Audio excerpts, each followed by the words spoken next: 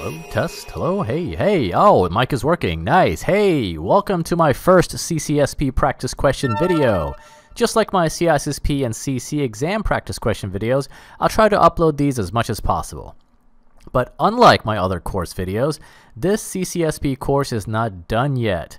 As of today's date, October 5th, 2023. I'm working mighty hard on it to make sure it's a full course and has everything you need from videos to practice questions to a Telegram group, all of which will work toward making you a CCSP. Subscribe to my CCSP and CCSP newsletter link in the description to receive all updates and the course, free practice questions, resources I'm using as I try to complete this cloud computing course by the end of 2023. Maybe at the beginning of 2024, but no later than that, I promise. All right, let's get on with the first question. Creating multiple virtual machines throughout a cloud environment can create which configuration risk? Is it choice A, account hijacking? Is it choice B, resource exhaustion? Is it choice C, a VM sprawl? Or is it choice D, vendor viability? Let's break down these choices. There are 4 types of risks to consider in the cloud: organizational risks, compliance and legal risks, cloud infrastructure risks, and virtualization risks. And I apologize if the word risks has that S at the end. It just sounds like a extra S when I say the word risks. Risks. Look at that S at the end. It sounds weird. That sounds funny. Let's focus on virtualization risks. Within virtualization risk, there are 3 other subcategories known as architectural risk, hypervisor software risk, and configuration risks. Architectural risk are the following: resource exhaustion, insecure multi-tenancy, especially between hosts on the same hypervisor but with different trust levels, and the inability to monitor all virtualized traffic given the underlying hardware system. Because why? Because the cloud service provider is never ever going to let you, the cloud tenant, look at their underlying hardware system. You only get access to the virtualized environment.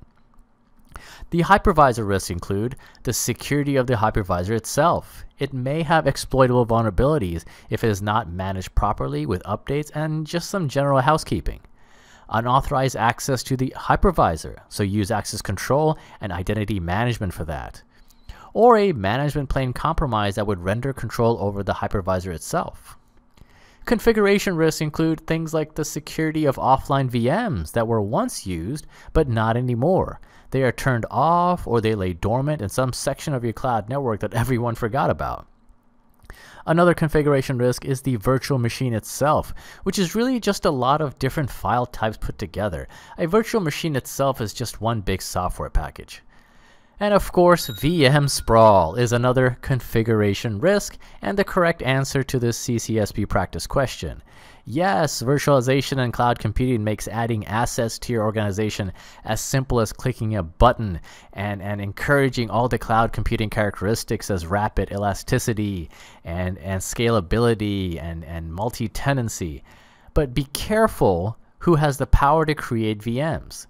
Try not to click that button too many times without a plan in place ahead of time, and that you have the right approval through a proper change management process and good access control. In short, future CCSPs, account hijacking is a hypervisor risk, resource exhaustion is an architectural risk, VM sprawl is the only choice that is a configuration risk.